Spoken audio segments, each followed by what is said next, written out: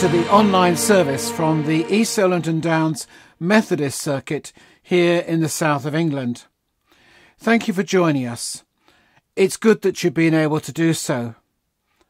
Whoever you are and wherever you are, it's good that we can worship the true and living God, to listen to his word, to pray for others and for ourselves, and to remember and rejoice in together the great salvation story that we are living in. Our Bible reading is from Matthew chapter 3, beginning at verse 13. And in our reflection, we'll be thinking about the significance of the baptism of Jesus. Why did Jesus, who was sinless, need to be baptized? Firstly, then, a prayer for the new year. In our New Year Covenant service last week, we were reminded that we are to continue to have faith in God, in both the good times and the challenging times. Whatever the year may bring, we commit ourselves to remain faithful, for God always remains faithful to us. Thessalonians chapter 5, verses 16 to 18 remind us to rejoice always, pray continually, give thanks in all circumstances, for this is the will of God in Christ Jesus for us all. So we pray as we go forward together in this new year, in love, faith and fellowship. Creator God, we praise you for this new year, for opportunities to worship together and online, for this moment in our lives. Creator God, we praise you for all that you have made, for all that you have given, for all that you have promised. Redeemer God, we praise you for the new life found in Christ, for the chance to begin again, for the story of salvation. Redeeming God, we praise you for your grace that is without limit, for your love which knows no end, for your living among us. Sustainer God, we praise you for the gift of your Spirit, for the outpouring of your love, for the fruits of our relationship with you.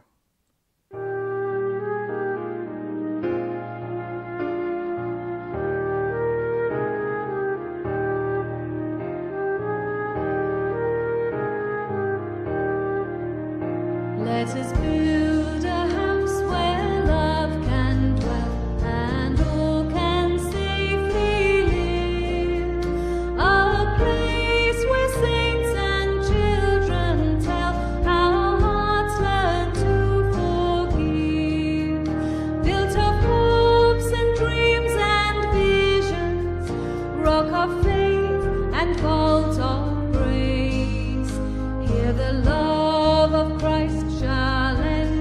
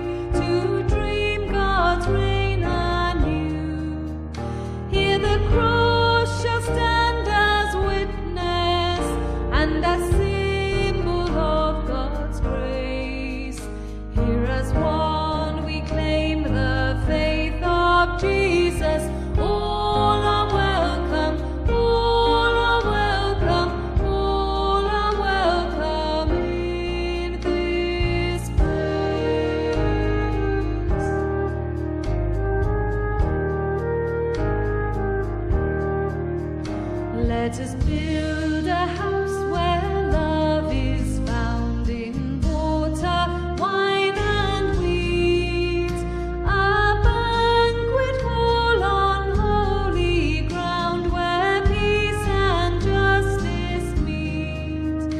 Here the love of God through Jesus is revealed in time and space, as we share in Christ the feast that praises. All are welcome, all are welcome, all are welcome in this place.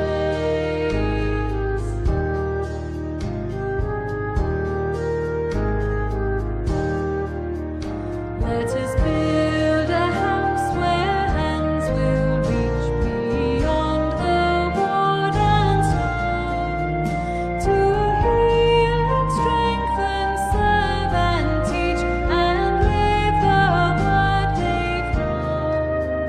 Hear the outcast and the stranger, bear the image of God's ways.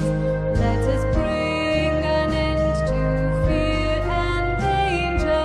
All are welcome, all are welcome, all are welcome in this place.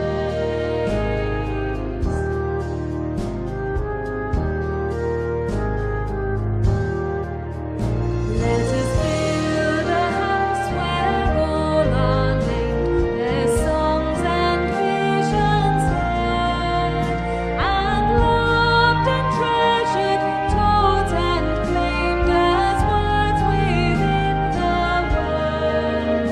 Built of tears and cries and laughter, prayers of faith and songs of praise. Let this house proclaim from floor to rafter. All are welcome, all are welcome, all are welcome in this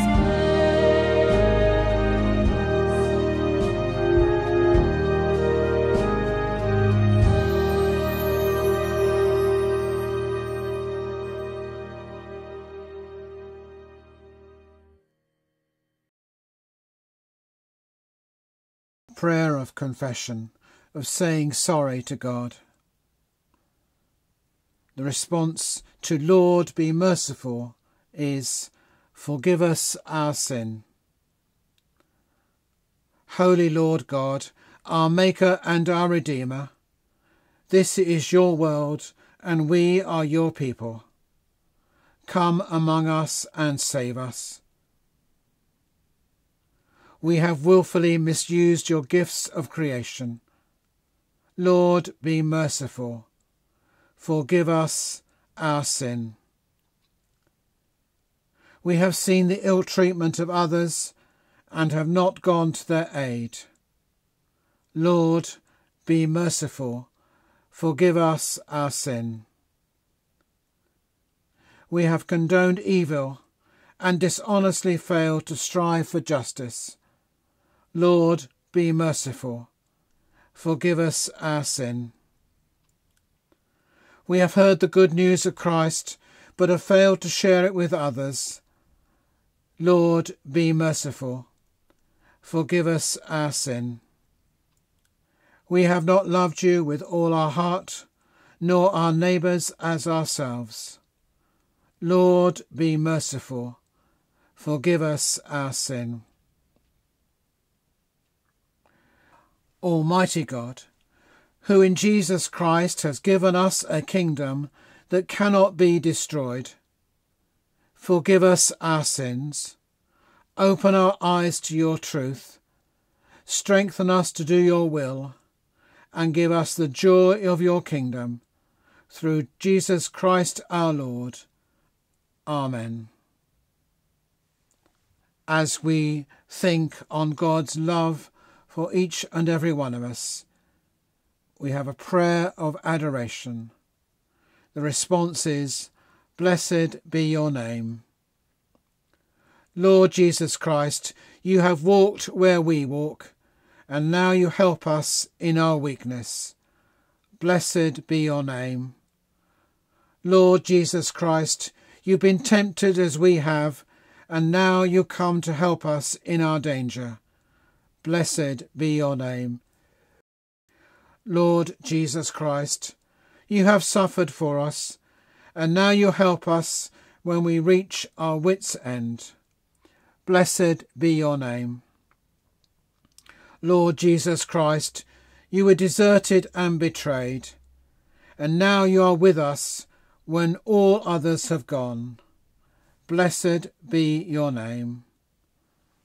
Lord Jesus Christ, companion Christ, friend and Saviour, we adore you, we love you, we need you. Help us to follow. Amen. Our Gospel reading is from St. Matthew, chapter 3, beginning at verse 13. The baptism of Jesus. Then Jesus came from Galilee to the Jordan to be baptized by John. But John tried to deter him, saying, I need to be baptized by you, and do you come to me? Jesus replied, Let it be so now. It is proper for us to do this to fulfill all righteousness. Then John consented.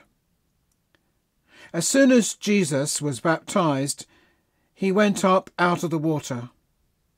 At that moment, heaven was opened, and he saw the Spirit of God descending like a dove and alighting on him. And a voice from heaven said, This is my Son, whom I love. With him I am well pleased.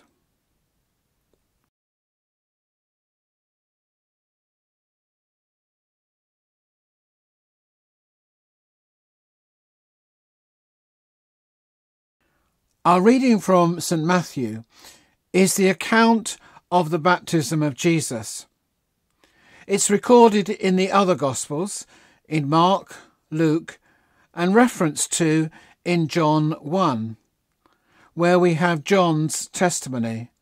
I saw the Spirit descending from heaven like a dove, and it remained on him.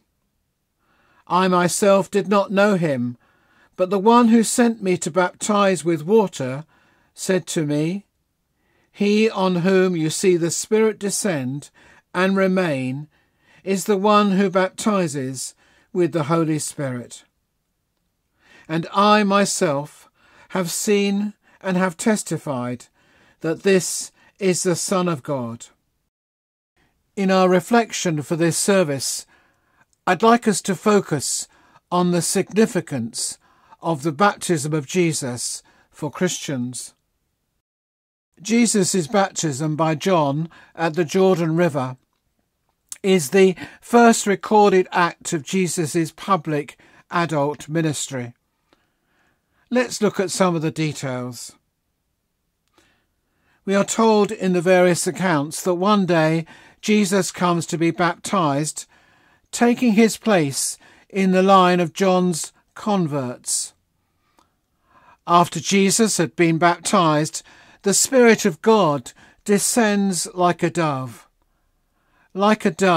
coming down and settling on him.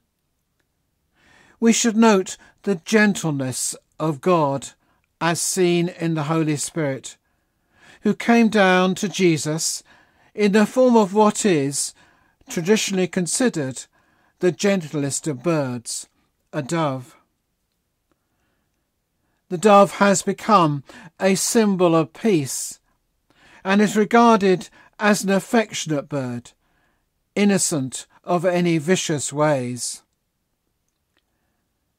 The voice of God is heard, declaring that Jesus is his Son, whom he loves and he is pleased with.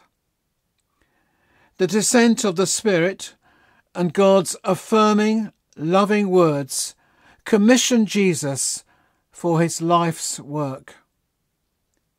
From this point on, Jesus embarks on the mission and ministry of the Messiah, God's servant king. That is what happened, but we need to delve deeper and ask what questions we need to consider as we try to understand the baptism of Jesus. John's baptism was baptism of repentance, but Jesus was sinless and had no need of repentance. So we need to ask, why is Jesus being baptized? At first glance, it may seem that Jesus coming to be baptized has no real purpose at all. As John sees Jesus waiting in the line of converts, recognizing him as the one who is far greater than he is, you can almost hear John saying, "Wow, hang on, I need to be baptized by you, and you're coming to me to be baptized?" It should surely be the other way round, says John, or thinks John. John was certainly taken aback at Jesus coming to him. John recognized his own sin and was in need of repentance himself. And he considered himself to be unfit to baptize the spotless Lamb of God. Listen to Jesus' reply in Matthew's account as to why he should be baptized. Jesus replied, "Let it be so now. It is proper for us to do this to fulfill all righteousness." Then John consented. By being baptized, Jesus takes his stand with all who belong to the true Israel, those who obey God from their hearts. Now let's then consider the several reasons why Jesus at his baptism said, "It is proper for us to do this to fulfill all righteousness." Reason 1, why it was proper or fitting that Jesus should be baptized. Jesus was at the beginning of his public ministry. He was about to embark on his great work, and it was appropriate that he be recognized publicly by his forerunner, John the Baptist.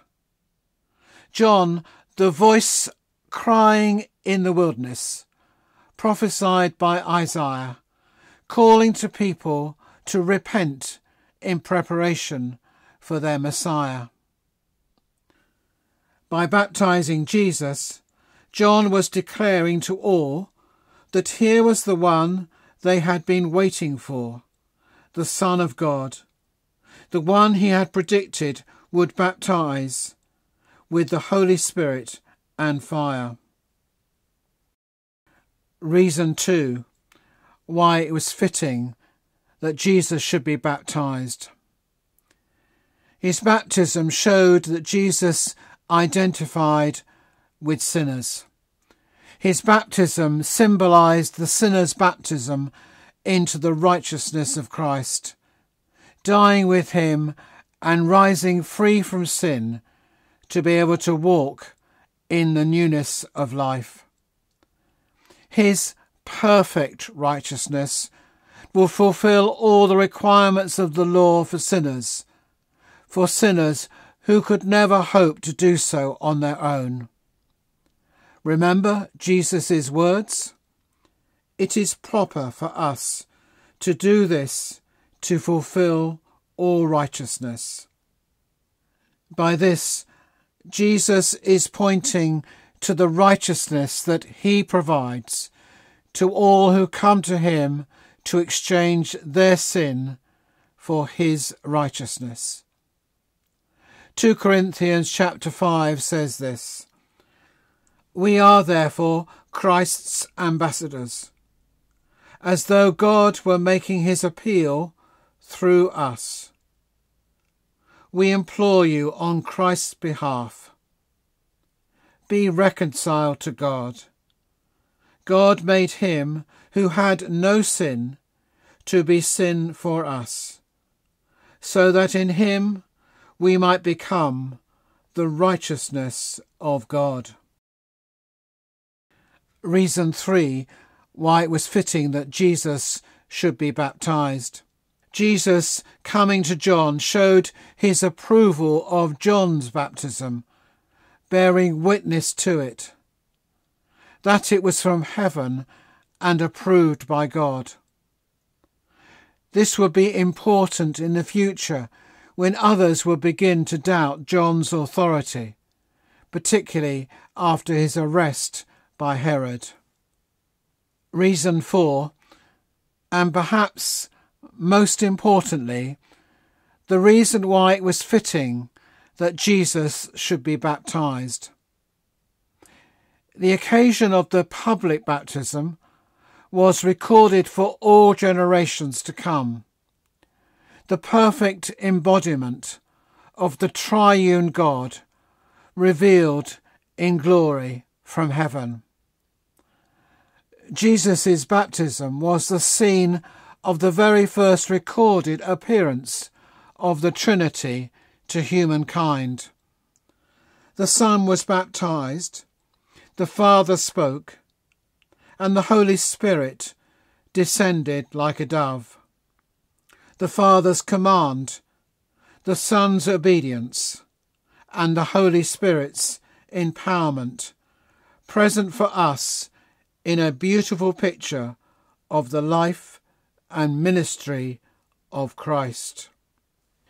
Yes, indeed, the testimony directly from heaven of the Father's pleasure with the Son and the descending of the Holy Spirit upon Jesus provide us with a beautiful picture of the Trinity of God. And Jesus' identity as the long-awaited Messiah was confirmed by God himself, who spoke from heaven. "This is my Son, whom I love. With him I am well pleased." It also depicts the work of the Father, Son, and Spirit in the salvation of those Jesus came to save.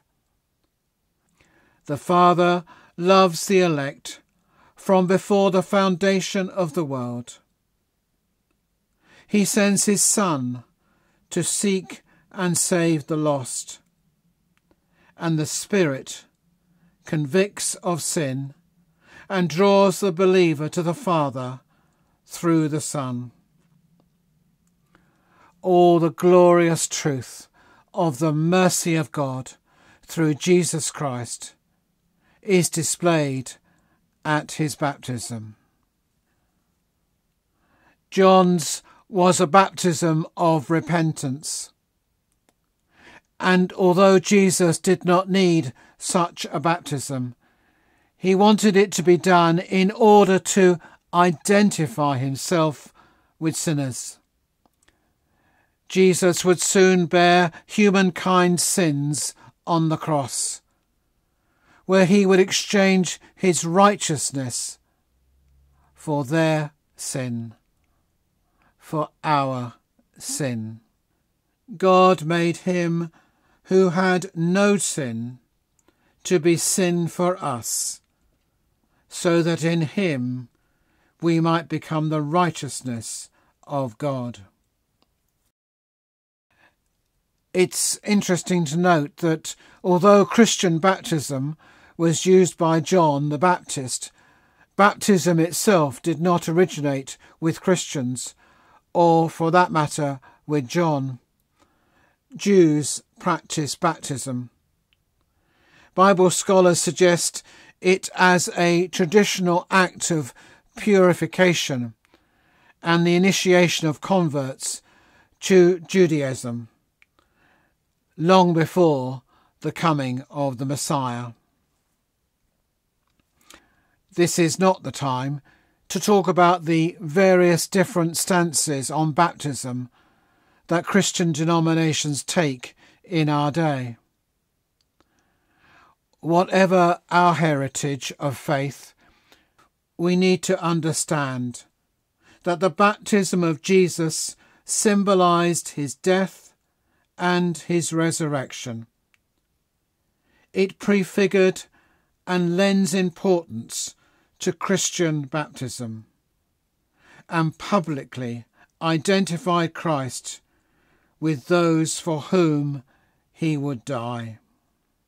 John's baptism of repentance did follow, as I said earlier, the model of cleansing used by Jews, although the final cleansing from sin is only available through Christ, and John's baptism was the foreshadowing of that.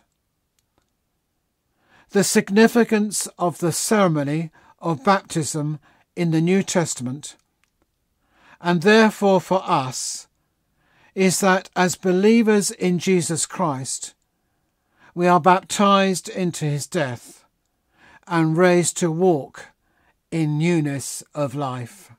Or don't you know that all of us who were baptized into Christ Jesus were baptized into his death? We were therefore buried with him through the baptism into death, in order that, just as Christ was raised from the dead through the glory of the Father, we too may live a new life. Jesus taught the significance of baptism to the extent that he himself was baptized by John the Baptist at the start of his ministry. And whenever or wherever we were baptized, it's important to reflect on it, to remember that it has happened and that it has made a difference.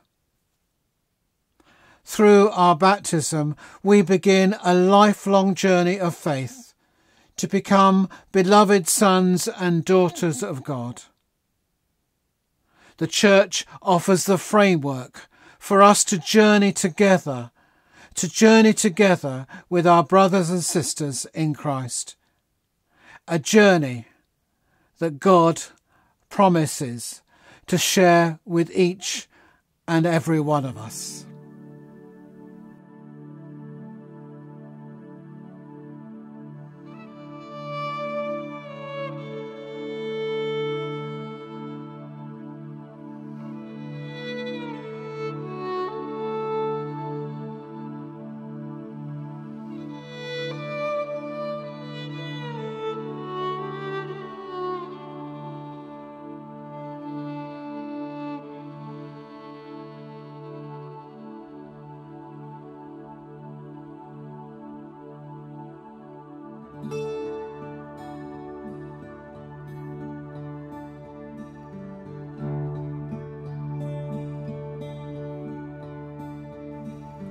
Jesus, be the center, be my source, be my light, Jesus.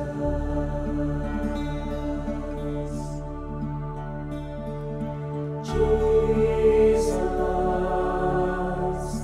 be the center. Be my hope, be my song, Jesus.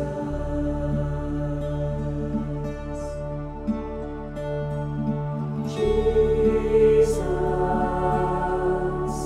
be the center,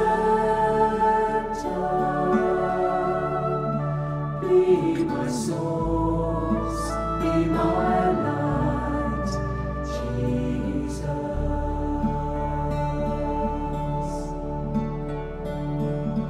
Jesus, be the center,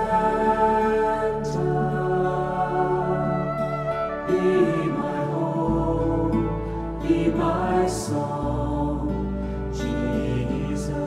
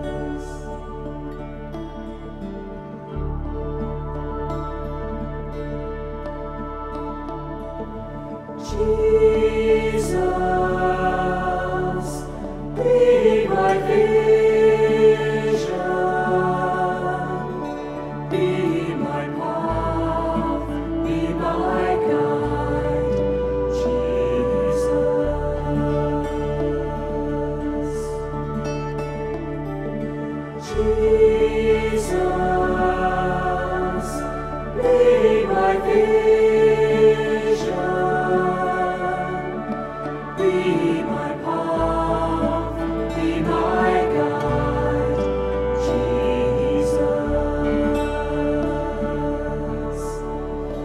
Be the fire in my heart, be the wind in these sails, be the reason that I live, Jesus, Jesus.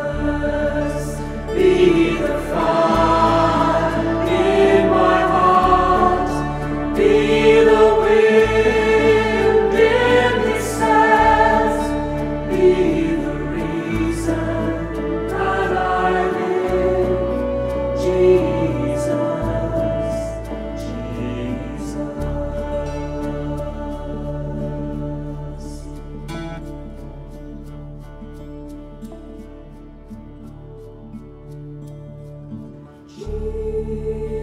Jesus, be the center, be my source, be my light, Jesus.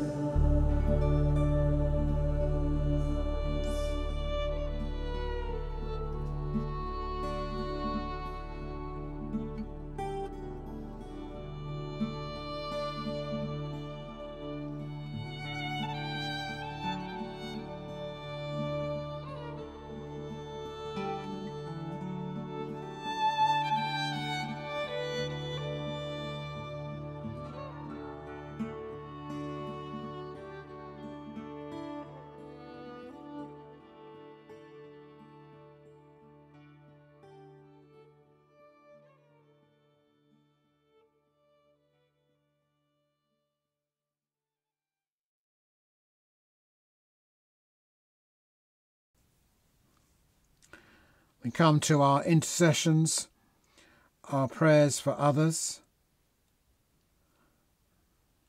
During the intercessions there will be opportunities, short opportunities, for silent prayer. Loving God, we pray for your church, for all those baptised into the household of faith.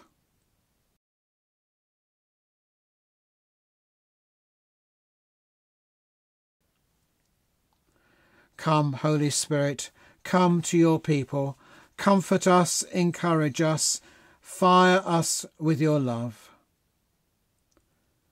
We pray for the worldwide Methodist Church, for the ministers, for the local and visiting preachers, for stewards and all those in leadership roles.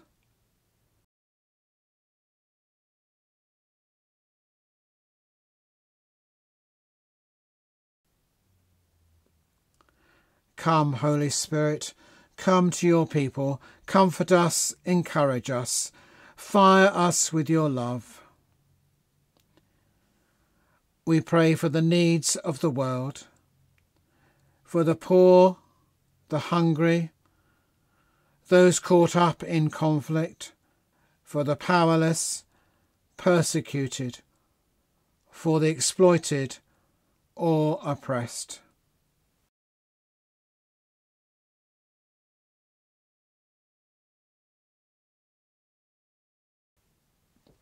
Come, Holy Spirit, come to your people, comfort us, encourage us, fire us with your love.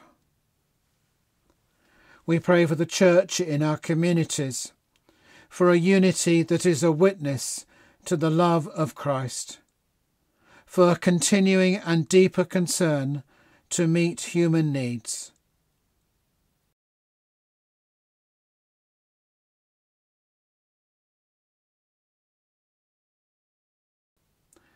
Come, Holy Spirit, come to your people, comfort, encourage us, fire us with your love. We pray for those especially known to us, for those who are ill, for those who are mourning, for those of us who are anxious at the beginning of this new year, and what the year might bring.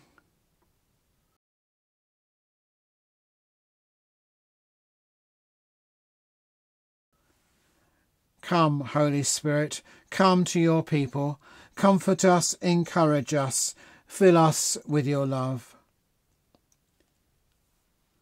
We pray for ourselves, that we may remain faithful to the baptismal promises that we made, that we may hold fast to your promises to us.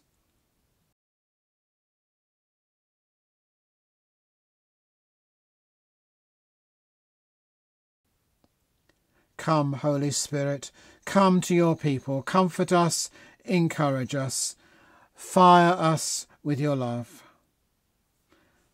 We ask these prayers in the name of your beloved Son, Jesus Christ, our brother and our Saviour. Amen. We draw our prayers together as we say together the Lord's Prayer.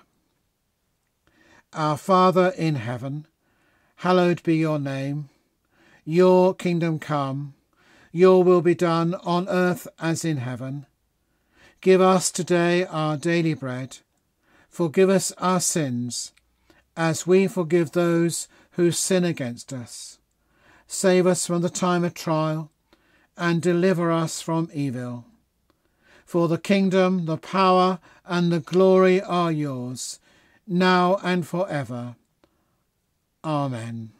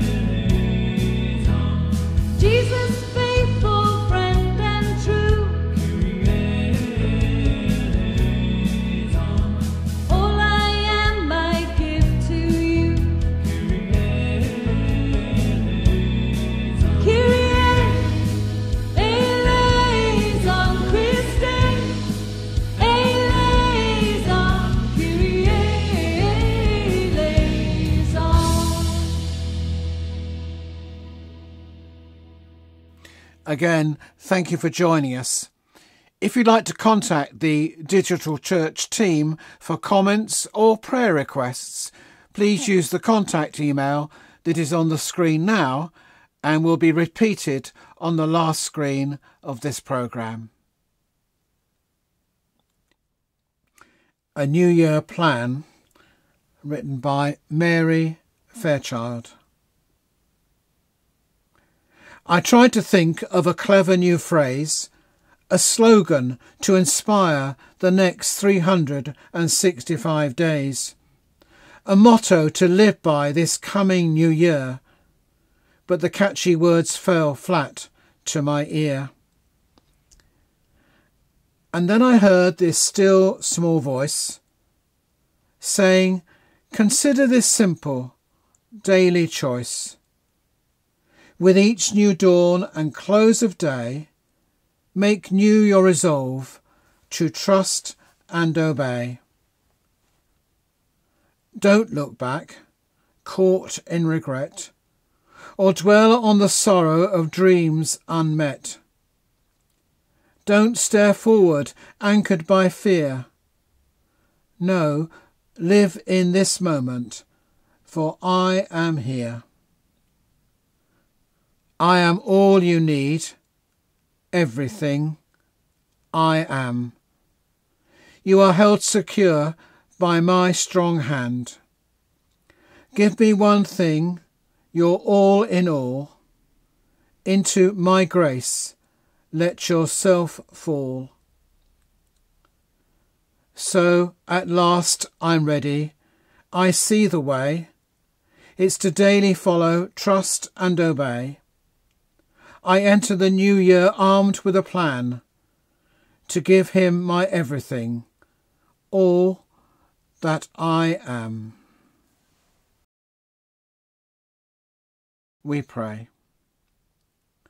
To the one whose goodness is without equal, whose love and care is beyond comparison, whose mercy is beyond understanding, and whose power is beyond words, be praise and glory now and always. And may the blessing of God, Father, Son, and Holy Spirit be with us this day and with those for whom we have prayed. Amen.